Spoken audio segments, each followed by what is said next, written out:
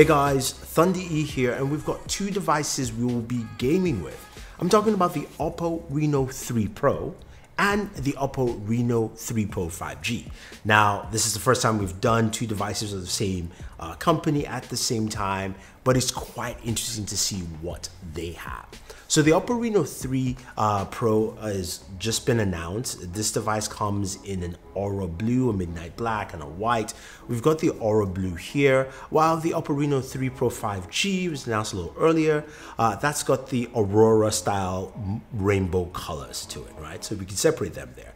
Now, in terms of what is packed underneath the hood, the Oppo Reno 3 Pro 5G comes with a 6.4-inch display. It also has a MediaTek P95 processor. It's a new processor from MediaTek, which also carries either 8 or 12 gigs of RAM, and you have storage options of either 128 or 256. So we'll see how gaming actually handles on this new bad boy, right? In terms of battery, you're looking at a 4025 milliamp battery, and it supports Voke charging up to 50% in 20 minutes. So that's actually pretty cool here. Now, what about the Oppo Reno 3 Pro 5G? Now, that sports a 6.5-inch display. It's got the Snapdragon 765G processor, which is a 5G processor. You also have storage options which are similar, which of course are 128 and 256. RAM is also similar, 8 or 12 gigabytes. And your battery life, your battery size and charging are the same for both devices. But what do we have here gaming wise that's interesting? Now, we've never seen the 765 performance. We've never seen what the P95 does as well. So we're going to take a look at PUBG Mobile and of course Call of Duty Mobile to see how it games, see the settings, and check out some temperatures and see what we actually get from this device.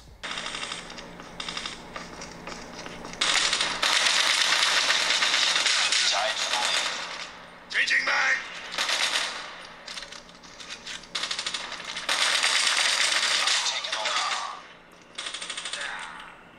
Lost the lead.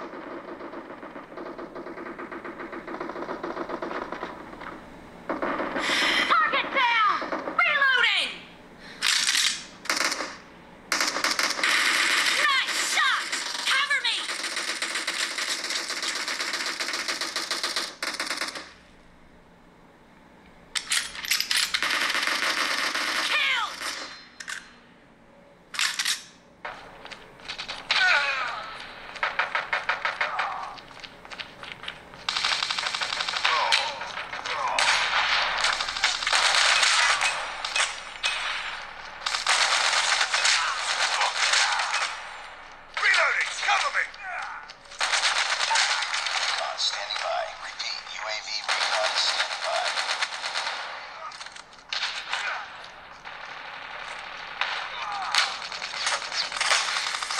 Flashbang!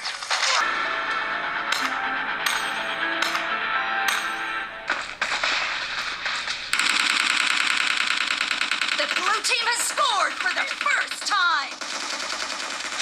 Dead!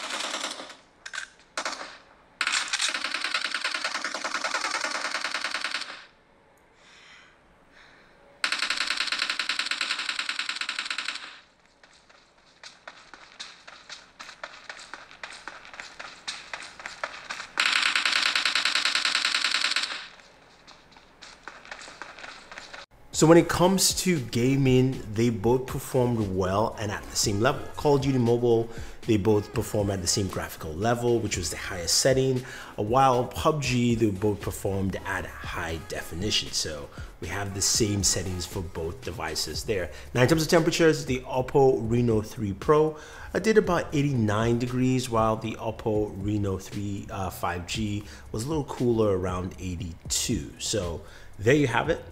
And that's actually pretty cool. Now, in terms of charging, as I mentioned, you do have, of course, VOOC charging, and it's really fast. So getting 50% in 20 minutes, it's something that's really nice, especially for devices at this price point. You've got a fingerprint sensor that's underneath the screen here with these devices. And you also have an array of cameras. Now, the Oppo Reno 3 has a 64 megapixel ultra clear camera that can shoot 108 megapixel images if you actually click the 64 megapixel button.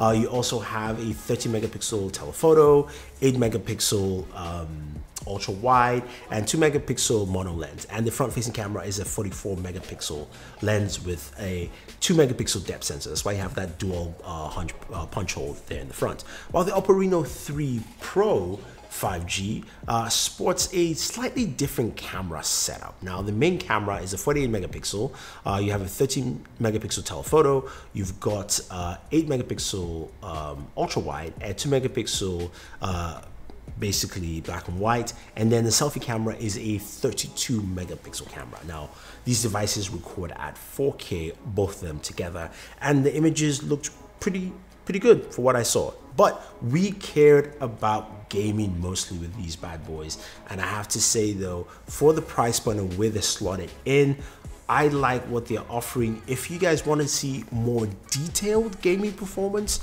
from these, let me know. I'll do a gaming review. I'll probably do that on my gaming channel for you guys there, something specific. So let me know if you want to see more from the Oppo Reno 3 Pro or the Oppo Reno 3 Pro 5G. Leave your thoughts down below. Don't forget to like, share, subscribe, and always enjoy your entertainment.